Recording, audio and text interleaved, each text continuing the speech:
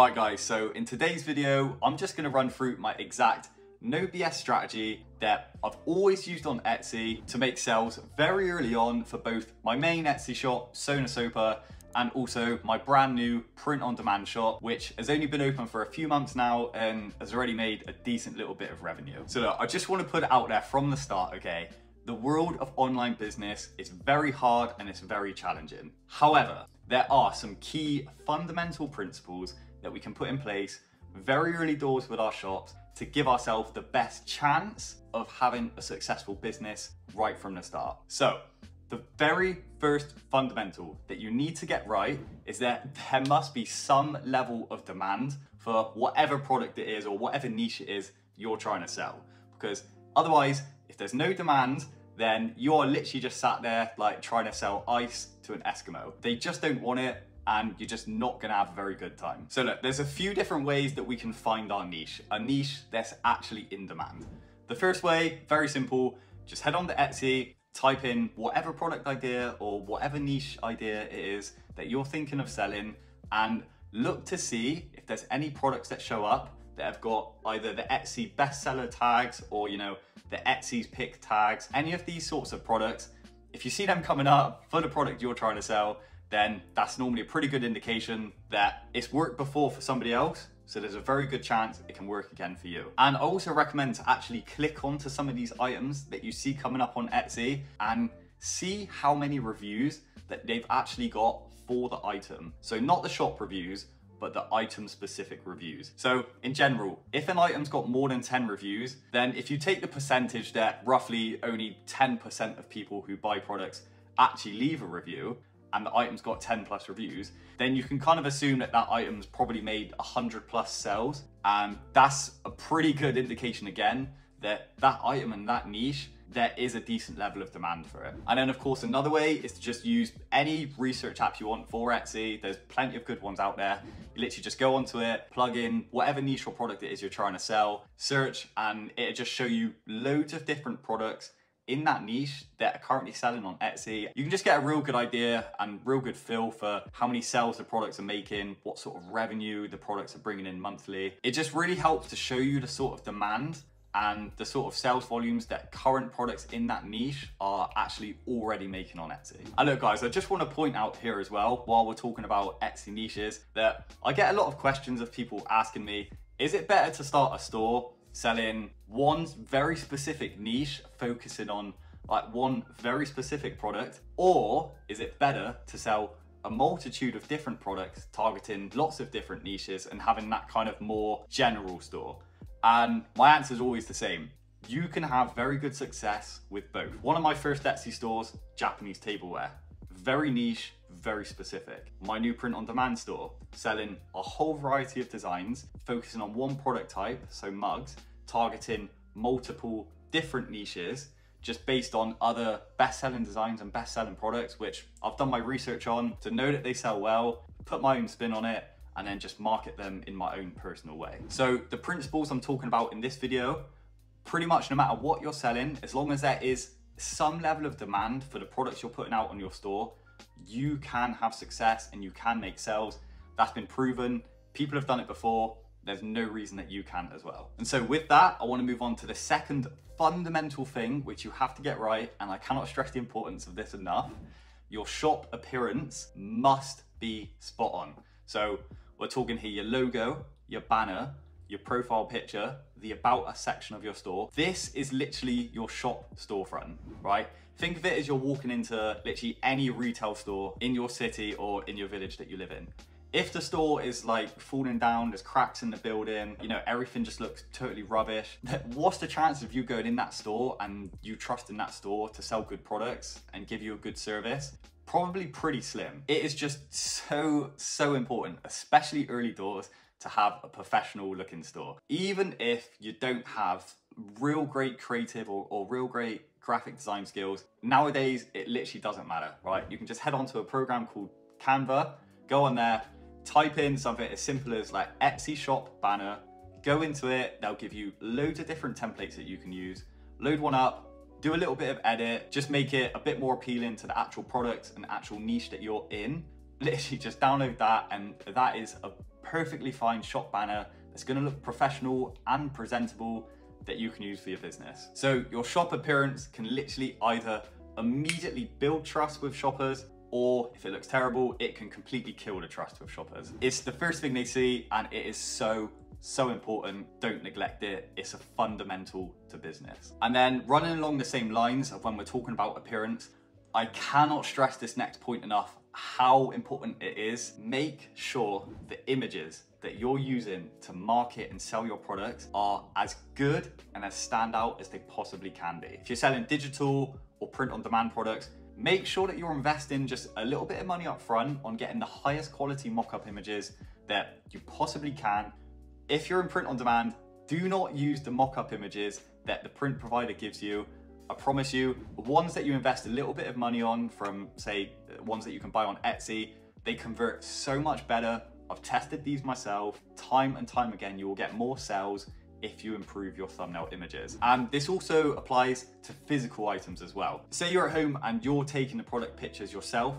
Perfect, that's absolutely fine. We don't need a professional photography team here. I just recommend to position your physical product somewhere that's either got a real clear background, or simply just use the portrait mode setting on your phone when you're taking your imagery. What this is gonna do is it's gonna blur the background, and when you've got your main product in focus in the center and you've got a background which is either blurred or a contrasting color to the main product you're trying to sell, this is just gonna make the product really stand out and really pop out against the background. And when a customer sees this on the busy Etsy home and search pages, it's just gonna stand out so much more to them, and you're just gonna increase your chances of getting that click so much more. Like, people genuinely ask me, if you can just give me one tip to improve my Etsy shop, what would it be? And I'll always say, like, without even looking at your shop, I can say, if you're gonna put your time anywhere, focus on your images. And look guys, just quickly, if you wanted some genuine help from somebody who has been there and done it multiple times before, and you know, one thing I love to do is Etsy coaching, so working directly with you guys. And I haven't been doing it for long, but I'm already starting to see some really good success with some of the clients that I have been working with. And I just genuinely think there's so much more value in a capacity where we're literally working together, talking daily on WhatsApp. So, you know, if you've got any questions, anything that you're stuck with, I'm literally there to help you keep moving along every step of the process. I think this approach just gives you so much more value than just throwing out like a generic course or, you know, anything like that. And it's also something that's very fulfilling for me as well when I'm helping you guys actually start businesses, improve your current businesses and make money online. Like, it genuinely does mean a lot to me. So I'm opening up 2 new spaces now to take on 2 new clients to work with. So if that's something that you think you're interested in, feel free to just book in a free call with me. We'll see if we're a good fit to work together. And yeah, I genuinely love to help you on your online business journey. But moving on to the next fundamental now, and this is to have an ever expanding product catalog. So look, I think it's no secret that to massively increase your chances of being successful on Etsy, you need a lot of listings, right? You gotta think, the more listings you have, the more chance you have of finding a bestseller and finding a few of those listings that really take off and drive massive amounts of traffic to your store. I don't care if you're there with even say 100 to 200 listings.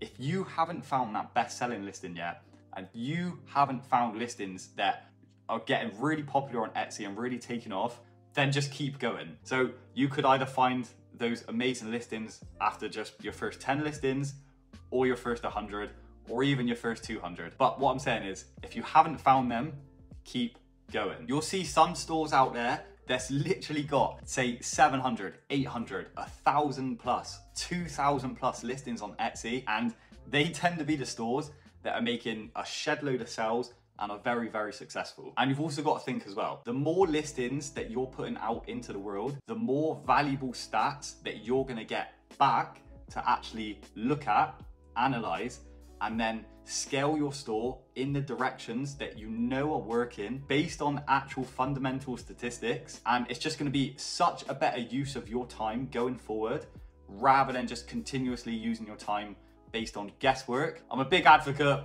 of having stats and then putting our time in to what we know is actually working. And moving on to the next fundamental now, this is neglected by so many Etsy sellers, like it's absolutely crazy. and this is the importance of customer service and your reviews. Your first few sales and your first few reviews are probably always going to come from friends and family. And this is something that I'm a big advocate of. I highly recommend to just get some of your close friends and family to go onto your Etsy store, especially in the early days, purchase a few items from you, and you don't even need to send them the products. It's basically just so that they can get items from you on Etsy. This then allows them to leave a legitimate review, which is just going to help your store massively in the early days. It's going to increase your sales volume as well that customers see when they go on your store. You know yourself, if you go on a shop, the difference between a new store that's got even say just 5 to 10 sales with a few reviews versus another store that's got no sales and no reviews, just that small difference can be the difference in the sale. It really comes down to these fine margins, but they actually make a massive difference. And then for every single customer message that you get, reply to them as soon as you can, put your customer caring hat on, okay? Be very, very polite throughout the whole sales process, nurture your customers. Every sale you make sure that you're sending a bespoke message to the customer, asking them if they feel comfortable and you're happy with the product, would you mind leaving us a review? I'll flash up an example of the exact message which I send to all of my customers for every sale I make. And I can't stress how fundamental this step is to having a successful business. Like, your shop can quite literally live or die by its reviews. And then of course, the next fundamental is basically to just not do anything that is just gonna massively put customers away from your shop or put customers off your shop. And I'm talking about things like giving delivery timescales that are over 10 days. This is gonna turn so many customers away, it's unbelievable. Putting your product prices, say like 20% over all of the competition. Why would somebody then purchase your product? You're gonna be turning loads of customers away. If your shop's got a review score of under 4 stars, for example, this is gonna massively turn loads of customers away. Selling a rubbish quality item, which people are getting, they're not happy with, and they're just never returning to your store.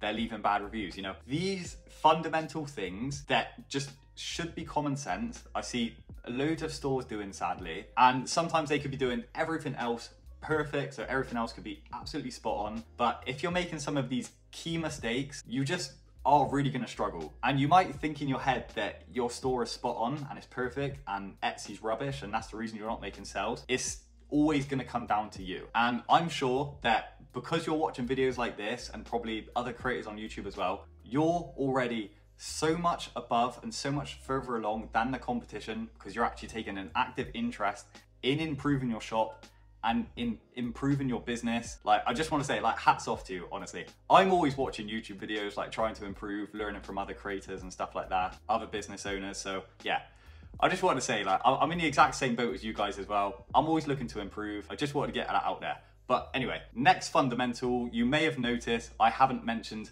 anything about SEO yet in this video, and that is because Etsy SEO is an absolute minefield.